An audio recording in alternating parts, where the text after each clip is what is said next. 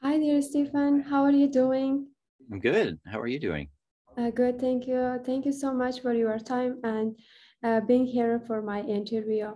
So I heard about a lot about what you are doing about the refugees and also about the kind of I can say an organization that you are leading. So can you tell at the first at the first introduce yourself and then tell something about your organization? Sure. My name is Stephen Watt, and I have a volunteer-led organization called Northern Lights Canada, which is a not-for-profit established about a year ago officially. And it is the purpose of Northern Lights Canada is to promote awareness of refugees here in Canada and sometimes abroad, and also to promote resettlement of refugees, especially here in Canada, and especially through the private sponsorship program. Wonderful.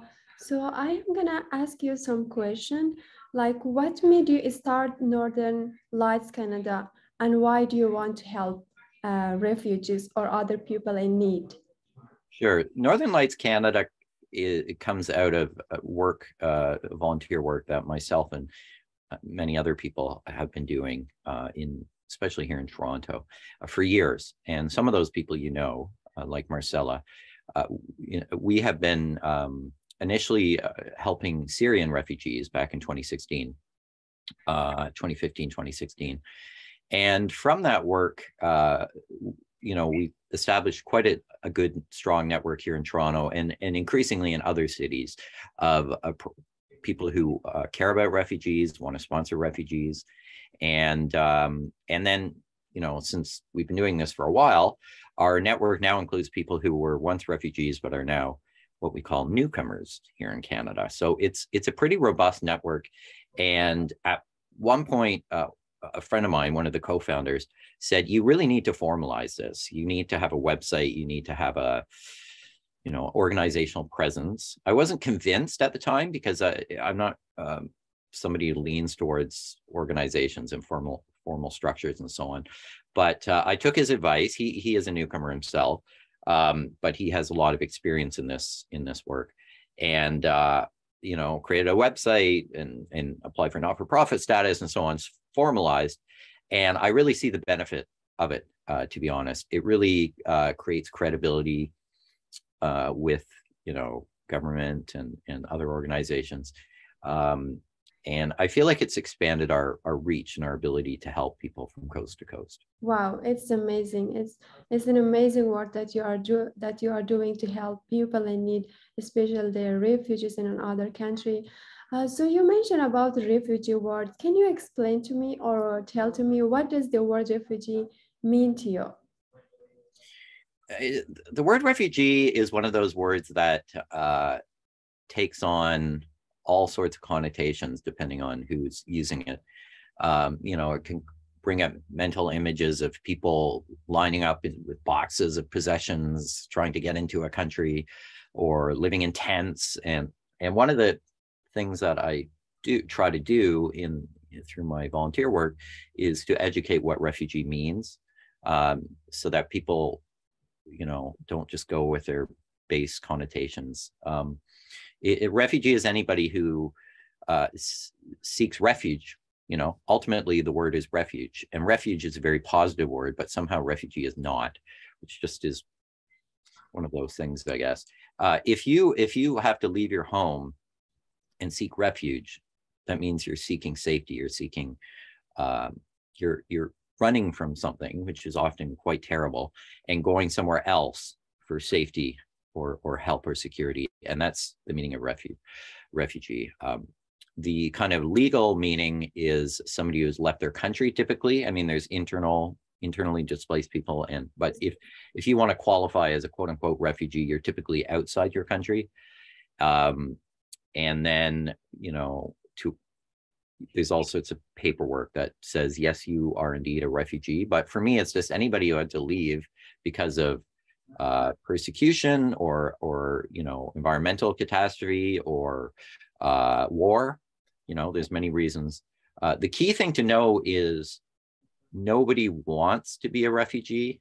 This is something that is very basic and obvious, but people sometimes don't know that. They think, you know, oh, look at all these refugees. It's like, do you think anyone wants to leave their home? Like, having a home is one of those very basic human needs. And nobody wants to leave their home unless something is really, really bad. Somebody I know posted something about, you know, you can't go home if home is in the mouth of a shark. And that's often, like, that's a case of every refugee I've ever known. They would much rather be home, but they can't, because their lives are in danger, or things are just so bad that they have to go and just sort of seek, you know, throw themselves into the arms of another country, which they often don't know anything about, because that's their only option. That's what being a refugee is. What a wonderful explanation, and what an amazing job you are doing.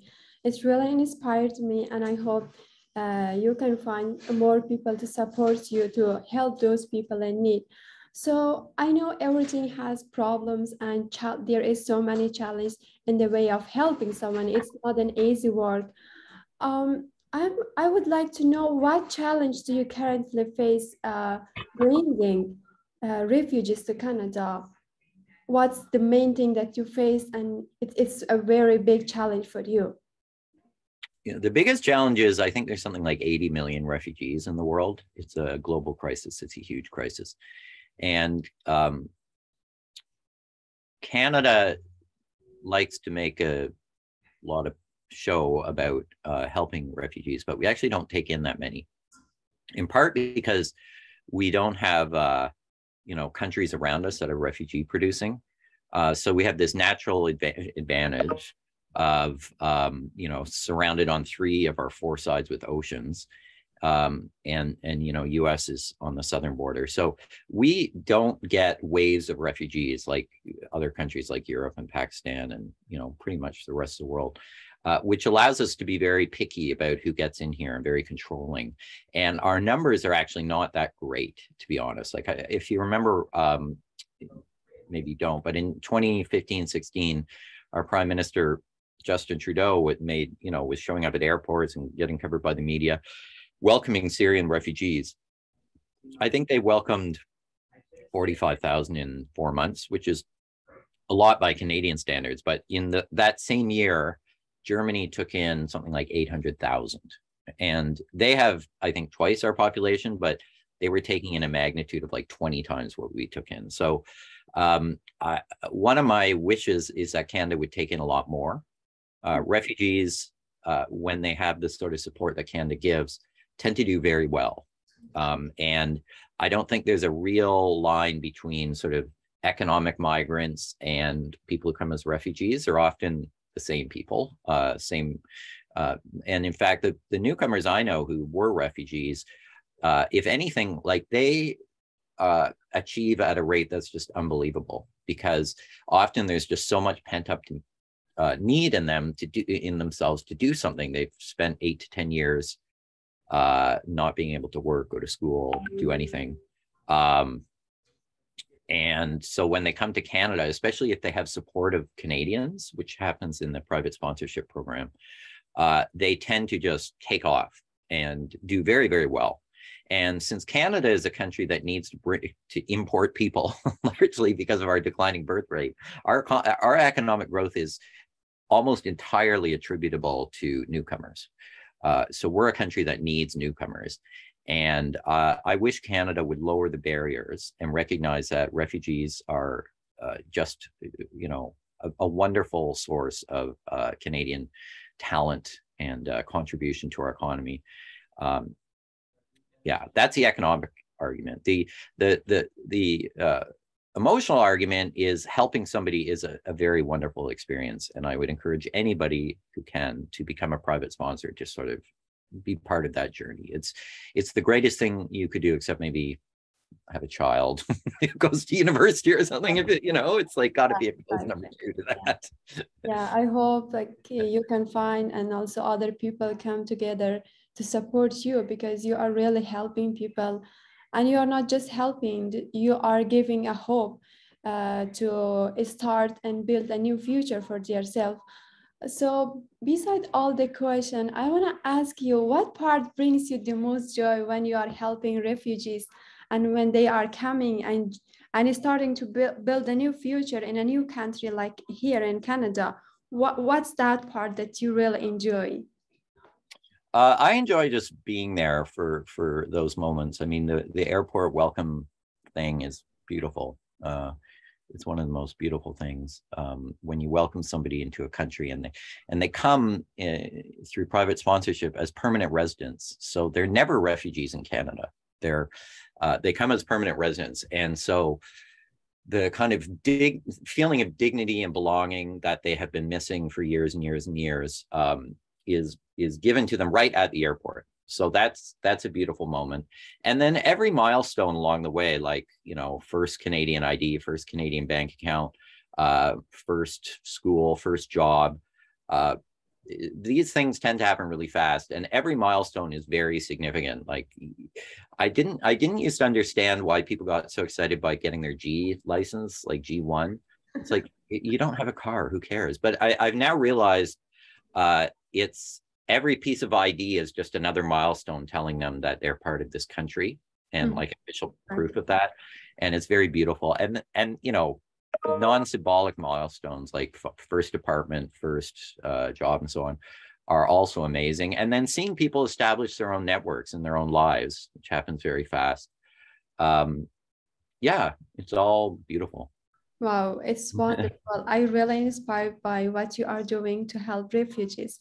I hope that by sharing the stories and awareness of the people come together and help refugees and help youth, support you to help those people in the other country who needs help and they are homeless or they want to come and have a peaceful life here in Canada. Thank you so much for your time and being interviewed by me. I hope I can talk to you and see you very soon. Me Thank you. too. Thank you.